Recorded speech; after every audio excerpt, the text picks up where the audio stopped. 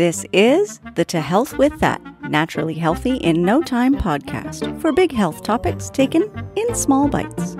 I'm your host, naturopathic Dr. Amy Newsel, and this is Season 1, all about the MTHFR mutation.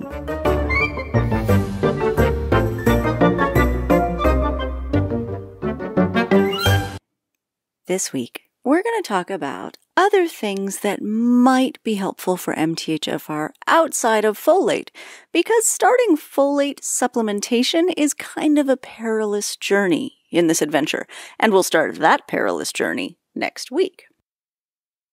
It is really easy to jump to the idea that it's all about folate when you have an MTHFR issue, because let's face it, the enzyme is actually about activating folate. So of course, folate is the point. I will concede the logic of that argument, but clinically, so many factors go into a healthy methylation cycle that starting with folate is kind of like building the roof of the house before you dig the foundation. You'll remember we talked about it a few weeks ago, how crucial the other B vitamins are to the whole process. They appear many times more in the chemical chain of events than folate or B12 do. So clearly all of the B vitamins need to be supplemented before you even think about adding folate, but hopefully after you have eliminated the toxic folic acid from your diet and tried enhancing natural food sources of folate. If you don't know what I'm talking about or don't know why I'm saying the things I'm saying, check out our Start Here guide to MTHFR on tohealthwiththat.com. So the B vitamins are crucial, but other things matter too, because this pathway is complex and connected to some of your most vital body functions. Therefore, it needs diverse nutrition. So if you're wondering what else to take for MTHFR besides folate, it's a really mixed bag.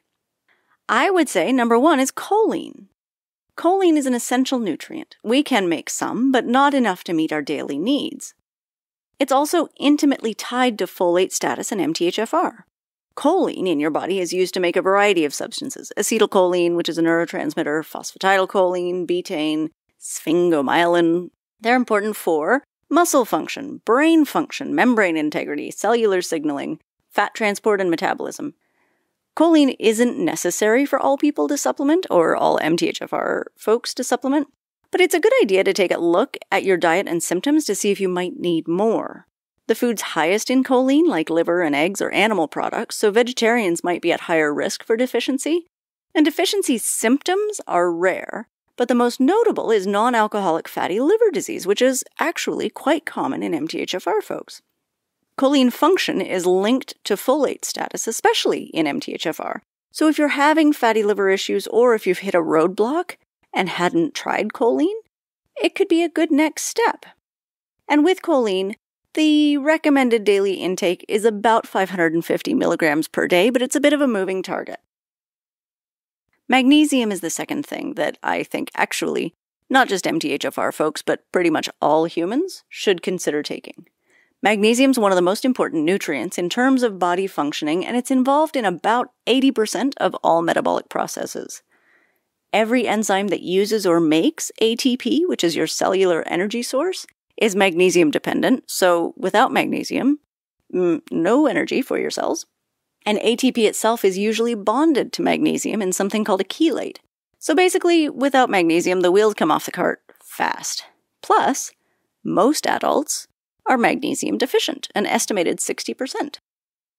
Boosting magnesium is less about being healthy with MTHFR and more just about being healthy as a human. Magnesium status is linked to diseases like heart disease, atherosclerosis, endothelial dysfunction, arterial stiffening and hypertension, type 2 diabetes and insulin resistance, migraines, depression, and basically every other major disease humans get. I also have a shocking graph showing the difference in nutritional value, specifically relating to mineral nutrients, between vegetables in 1914 and vegetables in 2018. That brief century has brought the nutritional values down by 80 to 90%, which is terrifying. So even if you're eating all the right foods, you're not getting the same nutritional value from them that you would have a century ago, which maybe explains why so many of us are deficient. Magnesium is also great for physical and mental relaxation and sleep, and in my humble opinion, should be taken by pretty much every human, ever. Some great food sources of magnesium are chocolate. Thank you, there is a god. Nuts, tofu, legumes, so beans that you're hopefully already eating because they're a good source of folate. Avocados, also a good source of folate. And seeds.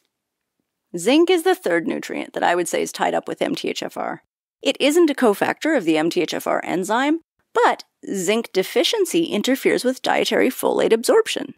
So if you're zinc deficient, even if you're eating enough folate, you might not be actually getting enough folate.